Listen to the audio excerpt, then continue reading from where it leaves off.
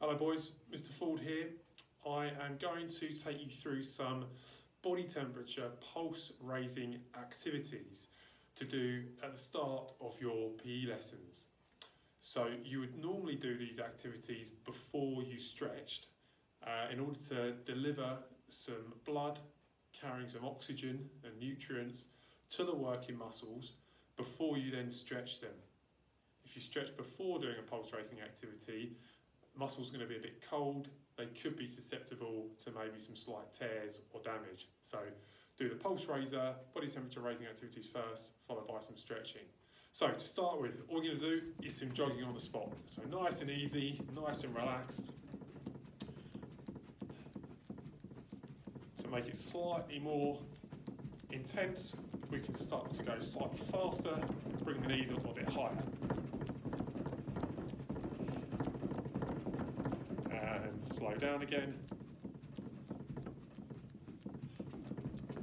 Knees slightly higher, arms slightly faster, and relax. So very easy, jogging on the spot. The second one is going to be high knees. So a little bit similar to the jogging on the spot. I don't want you to put your hands out in front like this because that's a bit unrealistic. You would never do a sporting action where you had your hands out like this as such. So still use your arms as if you're jogging at the side, relaxed, and then bring the knees up as high as you can. So knees up to about waist height, nice and high, and relax.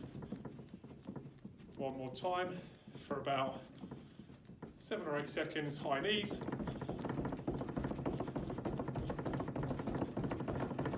And relax. Okay, the next one, heel flicks. So I'm going to go side on for this. Flicking the heels up towards the back side. Again, arms as if we're running. Start to gradually flick the heels up, to the back side. And you should feel a little bit of a stretch on the quadriceps, the muscles at the front of the upper leg. So again, flick the heels, 7 or 8 seconds, and relax.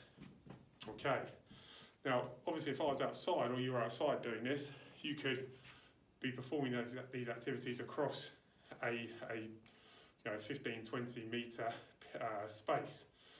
When we're inside, if you're doing this in your bedroom, your living room, or maybe in the garden and there's not as much space, you can still do these activities, albeit whilst moving in a quite small space, a quite small area. Okay, next one we're going to look to do is going to be some forward lunges. So, large stride out, knee just a centimetre or two off the ground and back up. Large stride out, back up. Here you should feel a really good stretch on those quadriceps again, the 4 muscles at the front of the upper leg. Okay, just hold it there for a couple of seconds, don't come straight back up. Really feel that stretch. And back up. Okay, good. So quadriceps there. Now hamstrings, the muscle group at the back of the upper leg. Okay, good one for this is heel to ground and then just brush your calf with your hands. Brush your calf with your hands. You feel that stretch all the way down the back of the leg. You'll even feel it partly in the calf muscle I do, the muscles at the lower part, the back of the leg.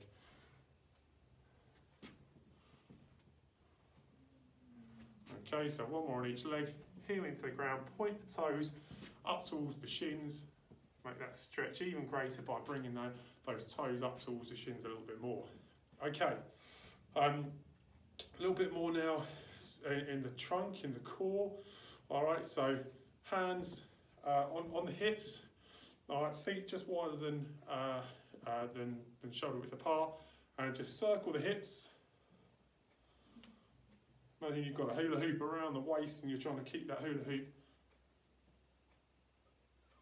up around the hip area, change direction. Okay, trunk twists, so the trunk, the core and the sort of the chest area. So quarter turns, Not too fast, remember, these need to be done under control. 90 degrees to the left, 90 to the right. Should feel a nice stretch down the side of the trunk. Okay, up body around the shoulders. Now, if you've ever seen a Mexican sombrero, it's a big hat with a really wide sort of brim area. So if you were to imagine that you're holding that sombrero hat on your head and then we're circling around like so. Okay, change direction. Okay, and just some normal arm swings. Now again, whilst you're doing this, you can have a gentle jog on the spot. Try and brush the ears with the arms. Nice big circles, large range of movement. Backwards. You want to be doing between 10 and 15 circles, forward and back.